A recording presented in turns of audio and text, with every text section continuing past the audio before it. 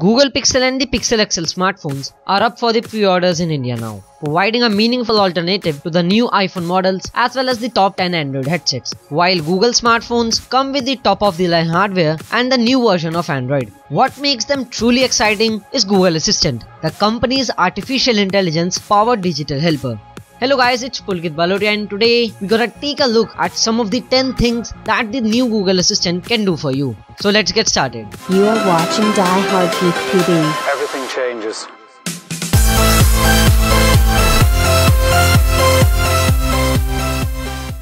The virtual assistant is baked into the Pixel phones, which are currently the only headsets featuring it, and can be invoked by just saying "Okay Google." Here's a look at 10 things that the new Google Assistant on Pixel and Pixel XL smartphones can do. So let's begin with the first one. Google Assistant is conversational and understands context. Google Assistant is a more powerful version of Google now, but it can hold conversations with you, something the latter cannot do. However, its big strength is its ability to understand context, which lets it provide relevant answers and have conversations without veering off topic. So let's take an example here. Show me my photos from last October. Take a look at these pictures from your Google Photos. It's pretty cool, right? With a quick voice command, my assistant found just the right pictures from my Google Photos. Number 2. Google Assistant knows 70 billion things. Google Assistant will be able to tap into the company's knowledge graph, the semantic database Google uses to answer your queries. This means it knows 70 billion facts, and the number continues to grow. So all the questions you ask are answered within seconds. For example, you can ask Google Assistant anything a random question. Number 3. Google Assistant can scan your personal data to find what are you looking for. Google Assistant can also scan your personal data via your Google account in case you want to find something. For example, if you want to find a mail from a specific name, you just have to tell the Google Assistant and it will give you the name. Similarly, it can also inform you about calendar entries, bills to be paid, and all kind of personal things. Number 4. Google Assistant learns from you. While all the features are great, these won't mean anything in the long run if Google Assistant remains unidimensional. Unfortunately, that is not the case as the virtual helper learns from you.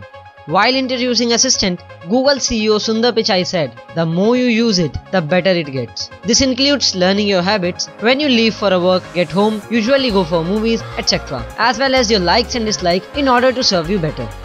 Number 5. Google Assistant can control apps on your phone. Google Assistant can also control certain apps on your Pixel smartphones. You can ask it to book an Uber, start TV shows on Netflix, play music on Pandora, and etc. other things. Not all of these will be available later this month when the Google Pixel phones ship, but this feature will only get more powerful in the future. Number 6. Google Assistant gives you subscriptions. Google Assistant has a function called subscriptions, which, as the name suggests, creates daily, weekly, monthly subscriptions for anything you want. For example, you can ask it to send a technology news from popular websites at 9 AM every day. Or you can create an alert for a YouTube channel to get you notified whenever it uploads a video. Number 7. Google Assistant can teach you stuff.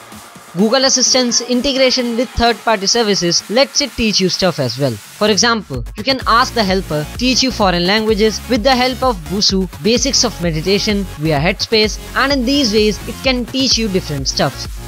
Number 9. Google Assistant can give you local recommendations.